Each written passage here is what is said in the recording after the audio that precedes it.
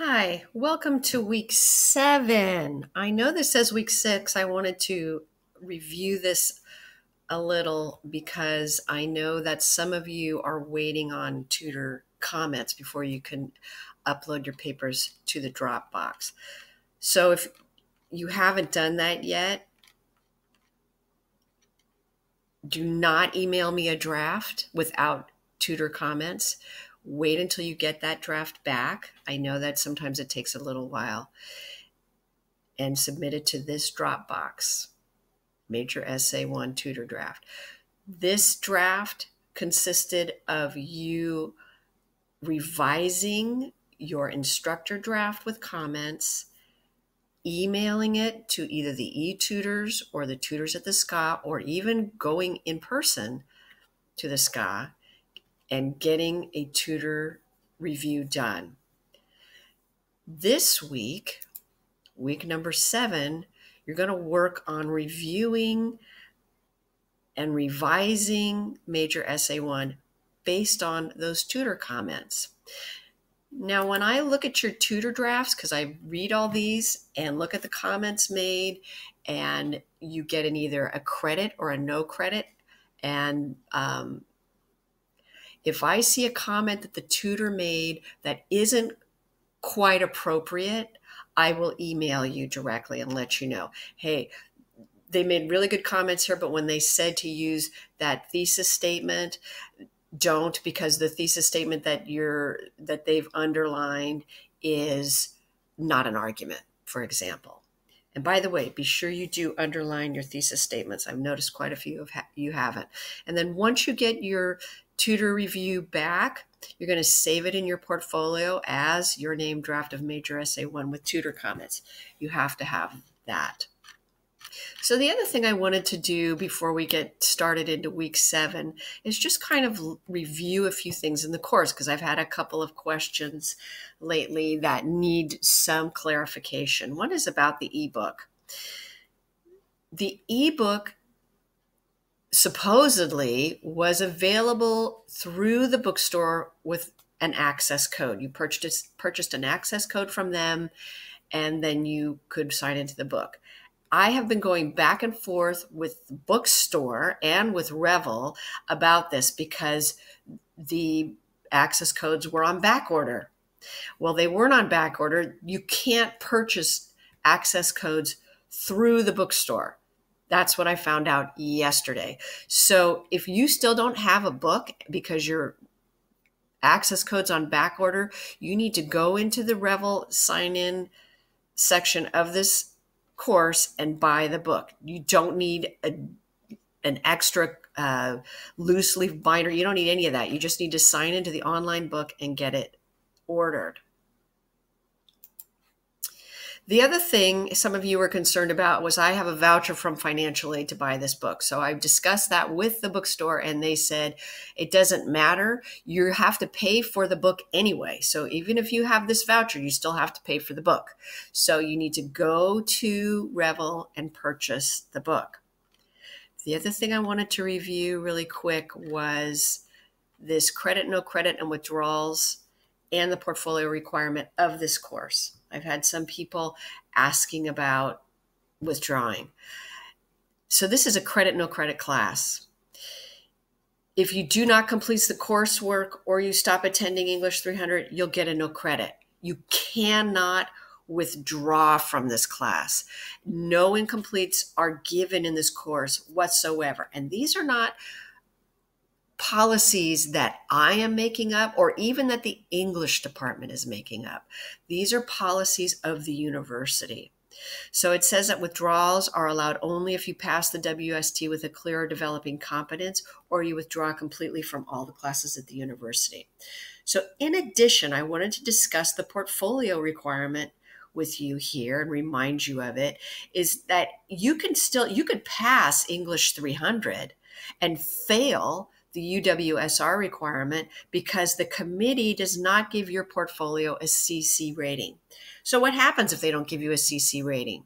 If they don't give you a CC rating, you either have to take this course over again, take an additional course, or take this course over again and an additional course. You could also, if you haven't taken the WST twice, you could retake the WST and hopefully you would pass. In addition, if you do not produce a complete portfolio, you will automatically fail this course, and your portfolio will not pass the committee. So if somehow you get a portfolio to the committee and it's not complete, they will automatically fail your portfolio, which means you will not pass this UWSR requirements. I also wanted to go over some of the important phone numbers and discussion boards and remind you that I am not a tech expert in Blackboard or Revel, but they have really excellent technical people to help you. And here are their phone numbers. Blackboard, call them. They're more than willing to help you. I don't want to say I call them all the time, but when I need to, I call them and they are very helpful. And the same thing with Revel. When I need them, I call them and they are very helpful for me. So call them if you need to. So what's going on in week 7? You have some reading to do and it's all grammar based. You should review your major essay 1 prompt sheet and the instructions. There are some videos to look at and your discussion post. And then this week, you're going to work on revising and polishing major essay 1. So here's your major essay 1 prompt. Here's the instructions. Again, here's your text too that you're using. And you need to use these 2 texts depending on which essay you're writing. If you're writing about the nature, your only source that you're going to be quoting is this essay. If you're writing the essay about slum tourism, the only source you're going to quote is this one. So no Wikipedia, no National Geographic, no other outside sources, only these 2. Again, you have some videos. Your discussion post is about anecdotes. And it says anecdotes are often used in introductions to hook readers. Narrate an event that you experienced with 1, nature in your neighborhood, or 2, a time when you experienced slum tourism. And then it asks you, as a peer responder, what details or language might you add to hook a reader's interest by showing instead of telling? And when you complete this, I would use this in your paper because these really are good hooks. Anecdotes always get people interested because it's like, yeah, that kind of happened to me one time also. So let's take a quick look at the instructions here, or actually the prompt. So your thesis should answer these questions. In your opinion, do you think touring a slum is voyeurism or tourism? Should travelers engage in this type of slum tourism? Why or why not? The answer to these is a sentence. That's your thesis. It has to be arguable because you can see right here, why or why not? In the next one, if you're doing the nature one, it says, in your opinion, do you think people should try to undo the effects of this increased interference with wildlife?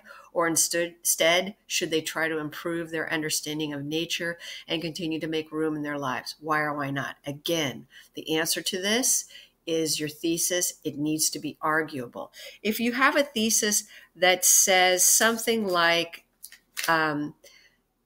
animals are moving more and more into our cities, that's not arguable. That's just a statement of fact. We all know that animals are showing up in our cities.